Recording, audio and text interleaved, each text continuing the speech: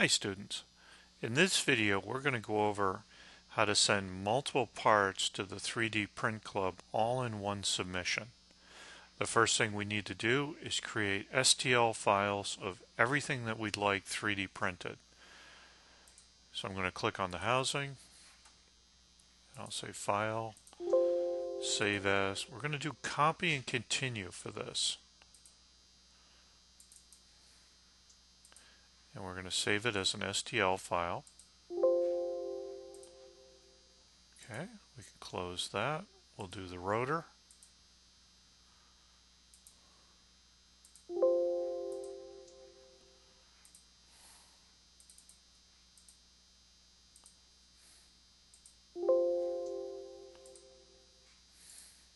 Okay, there's two.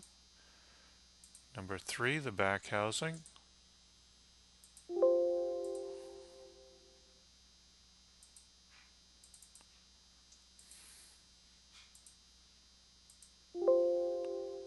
And 2 more to go. We have the motor mount and the air inlet nipple.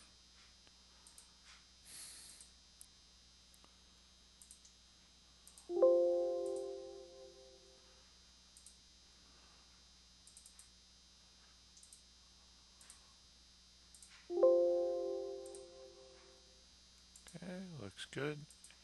And lastly, the motor mount.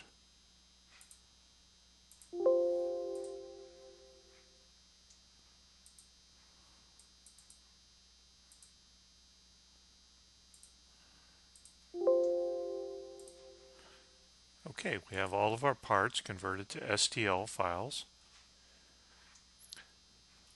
Now we're going to go over to Cura, the 3D print slicing software. If you don't have this, you can simply go to the Ultimaker website and download it. It's free software. And now we're going to bring in all 5 of those parts that we want 3D printed. So I'm going to say open the inlet barb.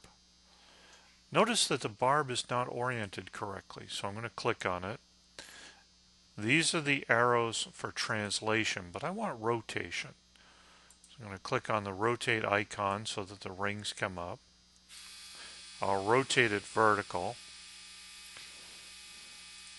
There's our first one. We'll bring in the motor mount. We'll rotate that one. We'll bring in the turbine rotor.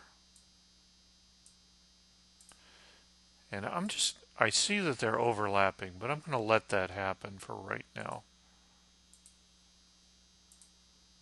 Bring in the housing. Notice it's grayed out. It's beyond the limits of the 3D printer.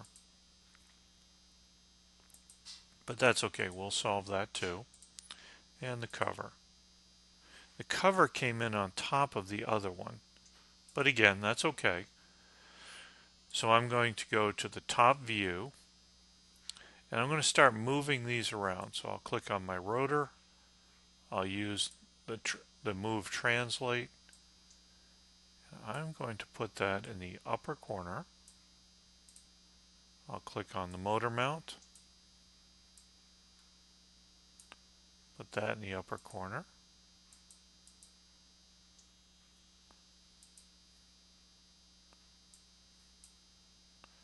Grab the inlet nipple.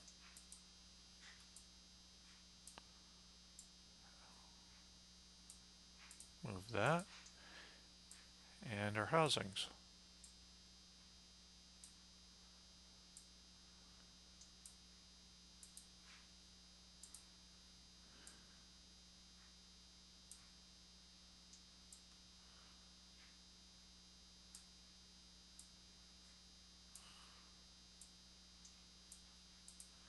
Okay, everything's yellow. We're good to go. Let's go back to our isometric view. The only thing that I don't like is I'd really like to have the inside of this be facing up. The the skyward facing faces are printed much smoother than the undersides.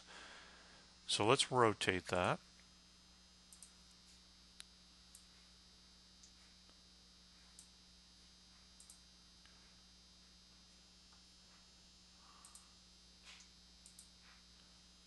Go back, translate.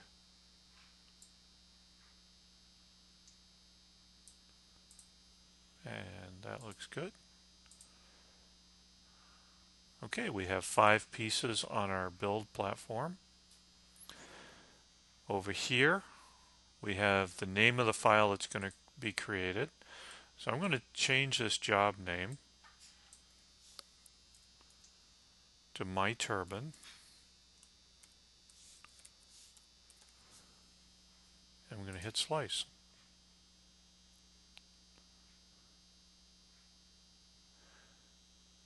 Okay, so if I want an Ultimaker 2 Plus generic PLA with a 0.4 millimeter nozzle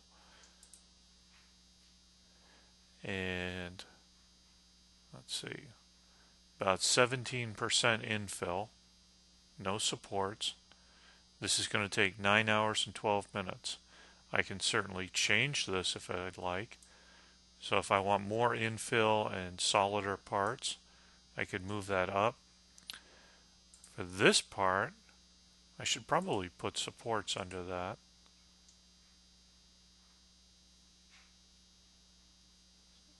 So if I change those, I can reslice it.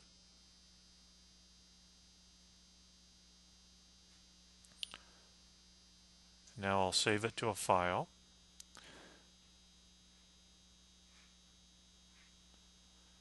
So I'm going to go back to my desktop. I'll hit save.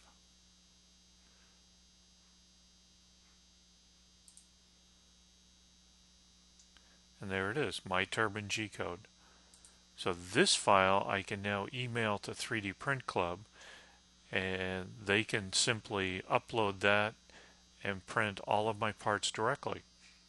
So that's a pretty good deal.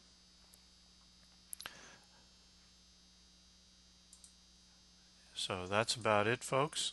Thank you for watching, and I will talk to you again soon. Bye.